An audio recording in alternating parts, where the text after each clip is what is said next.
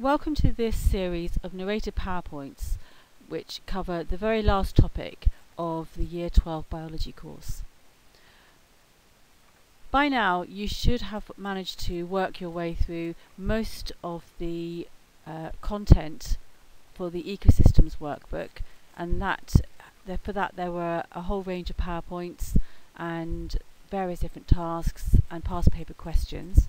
I will have posted the answers to the past paper questions on Insight for you, and if you look in the resources tab you should be able to find them and you'll be able to mark them yourself.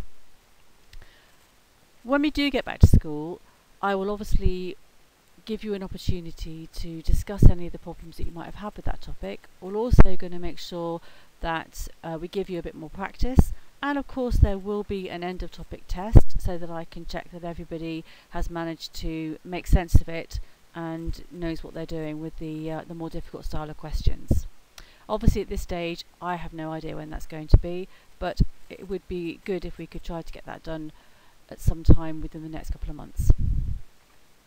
So just make sure that you've completed all that work and that you have completed all the tasks that I asked you to do. And I also need to just let you know that there will be some PAG tasks to do with the topic as well. We have to do some surveys of populations and that type of thing outside, which I had originally organised a field course for, but probably that's going to have to be rescheduled, or we might have to do it locally. Either way, we'll get those done.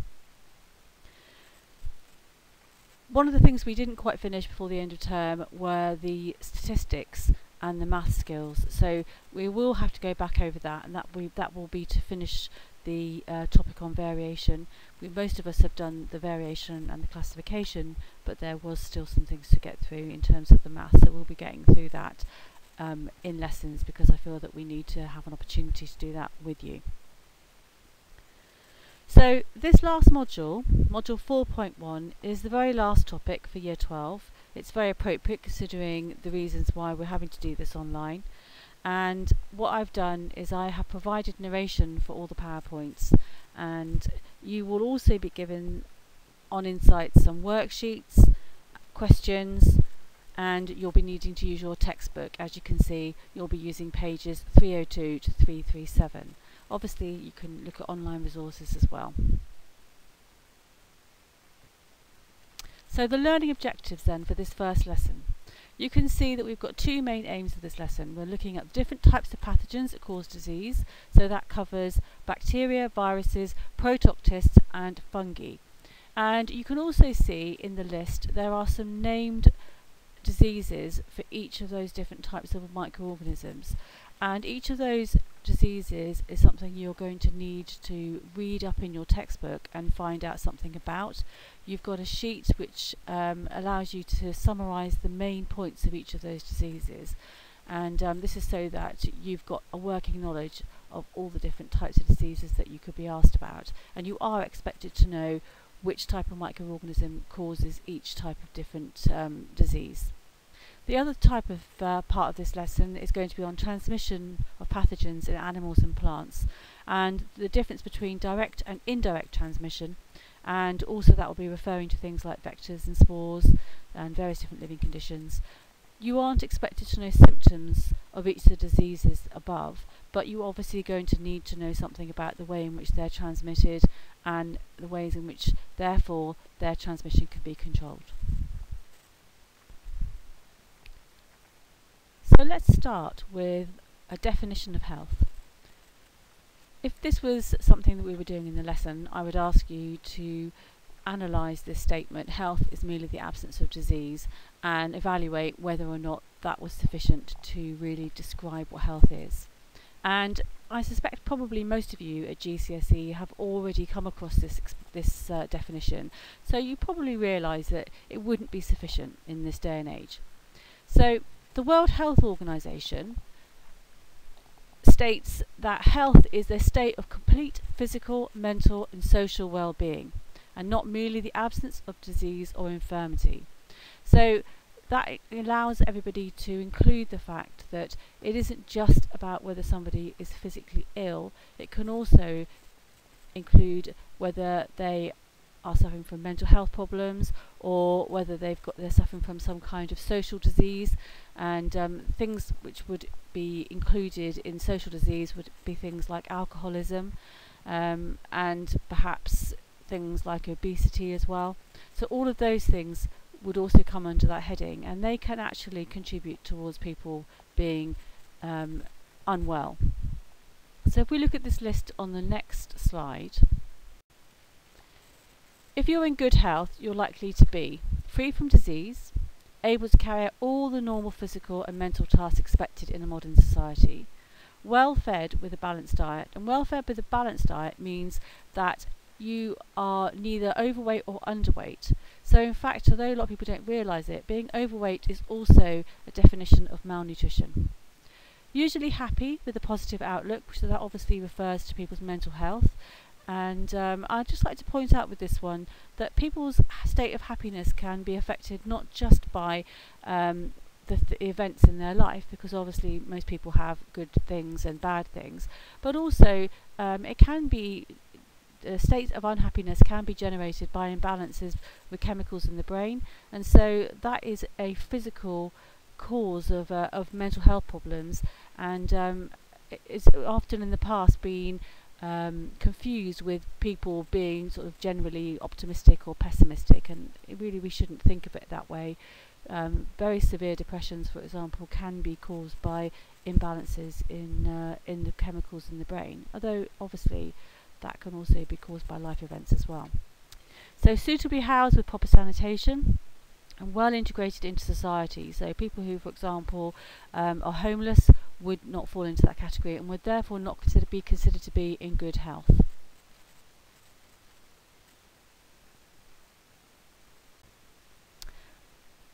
So this brings me on to this question. This is a part of one of the old spec questions, and let's have a quick look at the way the question is worded. A 50-year-old man who regards himself as in good health was asked by an insurance company to answer a series of questions about his health. Here are some of his answers to the questions. So he smokes 20 cigarettes a day, drinks at least 8 pints of beer a week, mostly on Saturday evenings, plays football in the parks on a Sunday, drives to work, spends most evenings at home watching TV, rarely eats fresh fruit and vegetables, father died of a heart attack at the age of 45, and using that information, you are asked to explain the statement health is more than simply the absence of disease. And that's only for 3 marks, so not a huge amount of information required to get those 3 marks. I would say that most people would be able to evaluate the information that's been given there in that question to actually come up with a reasonable answer.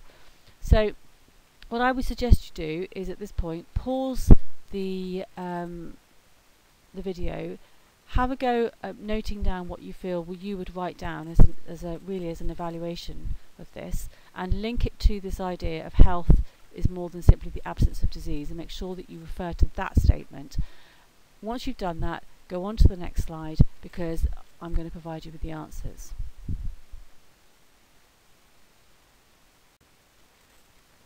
So, having a quick look at the mark points for this. So lifestyle increases susceptibility to degenerative diseases, so things like diabetes, coronary heart disease and atherosclerosis.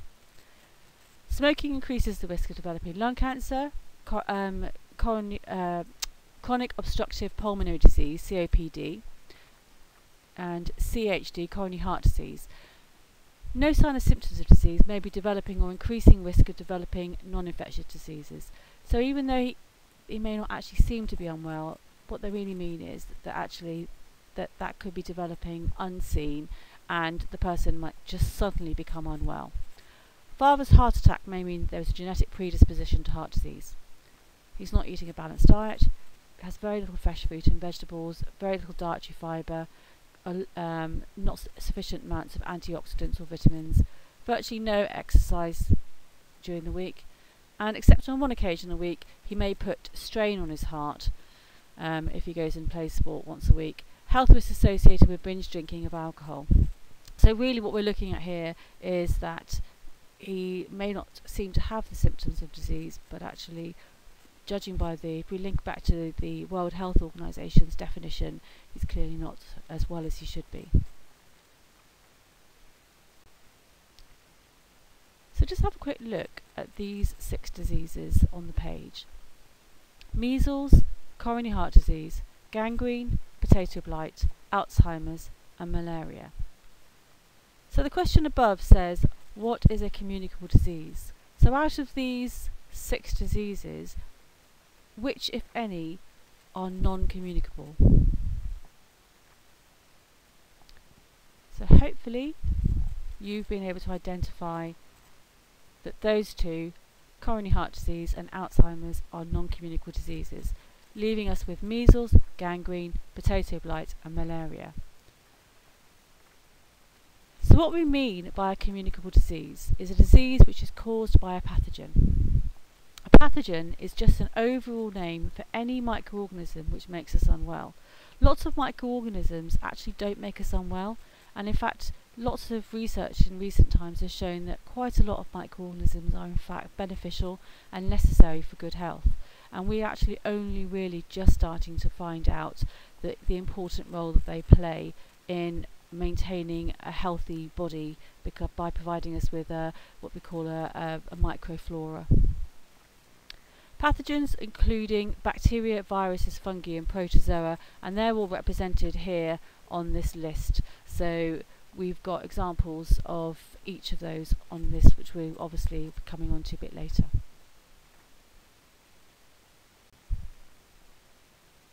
So the next thing we're going to think about is how pathogens actually make us ill, so how they cause us harm. Now, as I mentioned before, not all microorganisms actually do cause us harm, and we are surrounded by microorganisms all day, and the majority of them don't actually affect us in a negative way at all, and in fact in many ways they can be quite beneficial. So pathogens cause us harm in 2 ways. Firstly, they can actually damage the tissues in the body, or they can start to release chemicals into the body which can interfere with our processes and can actually make us ill. So those kind of toxins and poisons actually circulate and interfere with our normal body processes. So first of all then, damage to the tissues. So this is very simply where the pathogens get into the cells and destroy them. And they quite often do this because what they're going to do is they're going to use the cell's apparatus to actually make more of themselves, and also to use the materials to build copies of themselves. And of course this then disrupts the normal activity of the cell, and then the cell itself is broken up, and in the breaking up process it can actually release a lot of toxic material into the system.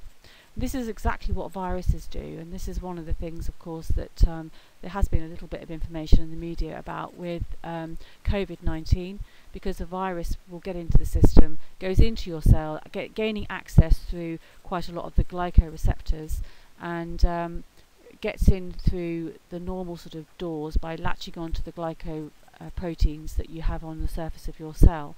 And once it gets inside the cell, what it actually does is it inserts its RNA in this case, and the RNA is a whole list of instructions on how to make a new virus, and the cell picks up those instructions, that DNA, and reads it and translates it, and then uses it to construct new viruses, and those viruses then break out of the cell, destroying those tissues of the cell and go into the system. And of course in the case of the COVID-19, it's mostly the cells in the respiratory system which are being damaged, and that's why the first symptoms you have include things like a cough and sore throat and that type of thing.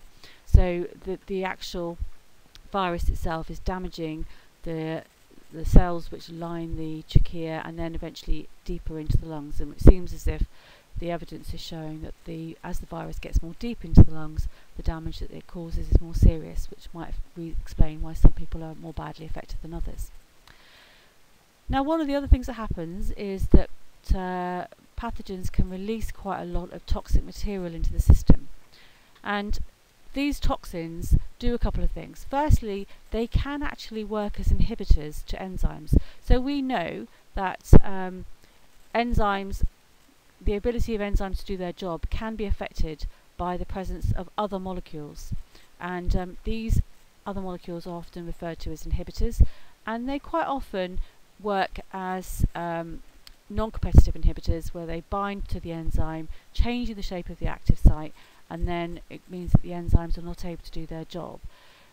Also, the other thing they can do is that these toxins can quite often bind to things like glycoproteins and actually prevent the normal signalling to go on inside the cell. And a good example of that would be the protein receptors in a synapse. So, for example, the botulinum protein affects the synaptic transmission by binding to the areas of the synapse.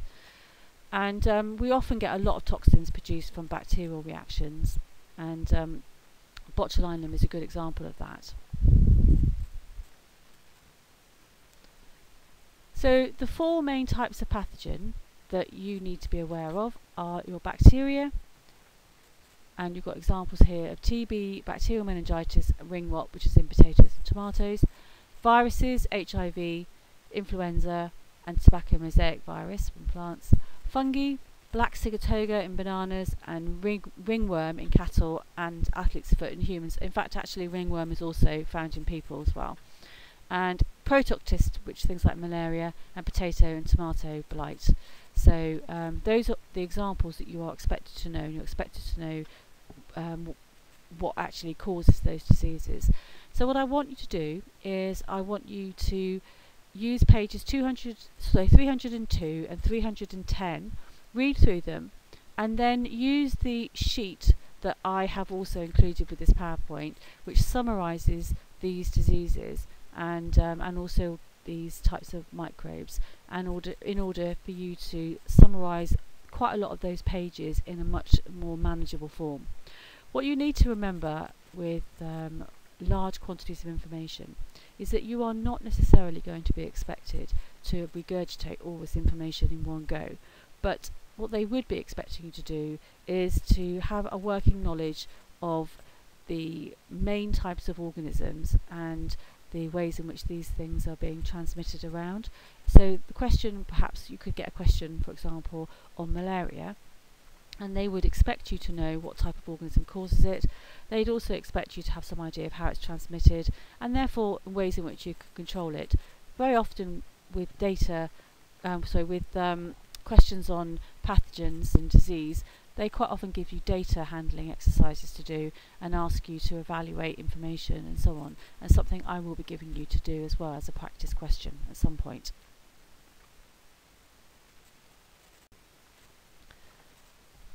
So the second part of this PowerPoint is the means of transmission of animal and plant communicable pathogens. So basically, how do the pathogens get from one organism to another? So we've got two main methods, direct and indirect transmission. So this refers to the vectors, spores, living conditions, climate, and social factors, and so on. You're not expected, therefore, to have the symptoms of the diseases for this particular thing. This was in the very first part of the PowerPoint, just outlining some of the bits from the specification. So transmission can be direct or indirect. Now, if it's direct, what this means is that you are literally passing it from one person to another. So the pathogen is a bit like pass the parcel, being passed on by touch, so hand-to-hand contact, by kissing somebody. If you are sharing needles with somebody, then the blood inside that needle could be passing the pathogen from one person to another. Direct transmission also includes things like ingestion of contaminated food or water. So the food has become contaminated and you are directly picking up that food and ingesting it. I have to say, this one, the contamination of food and water, does feel like it's a little bit in between direct and indirect. However, you need to know that this is considered to be direct transmission. Indirect transmission, on the other hand, is where the pathogen travels from one individual to another via an indirect pathway, such as a vector. So the disease has gone from a person, say, to the mosquito, and then to another person. Another expression you often hear, some of you might have heard of it more recently in relation to COVID-19, is fomites. So these are really anything, like any surface or materials or anything which could have become contaminated. So if, for example, you were sharing a towel with somebody, you could pass that bacteria onto that towel, and the next person that uses that towel will be picking it up. So it's really sort of, I think the best way to think of indirect is where the pathogen is passing onto something which is effectively not affected by that disease in any way, but is just sort of hanging on to it until the next person or the next plant or whatever it is picks it up. So that sort of intermediate isn't actually suffering in any way. The same thing would be for indirect, would be pathogens passing through the air, because the air is effectively hanging on to that disease without being affected. And that's why I say that when you think about contaminated food and stuff, that can sometimes feel like it's indirect, but it is considered to be direct. So just make sure you've got that one straight. So that brings me to the last slide in this PowerPoint, and the last thing I want you to do is go through pages 305 to 313 in your textbook, read through them, obviously take notes if you think that might be useful, but perhaps more usefully is to complete the tables which I've provided, which summarise the main points about the ways in which transmission occurs. And finally, there are some summary questions on page 310, just to give you an opportunity to practice what you know. So this brings me to the end of the first PowerPoint. I hope you found it useful, and if anyone has got any difficulties with this, then obviously do let me know. You can always get through to me on my email if you need to. I do apologise if I sound slightly miserable. As any of you have heard some of my previous ones, that does tend to be just the way I sound on these things. But I will be doing the narrations for the next PowerPoints as well, so you'll be able to access those as well in the same place. Thank you.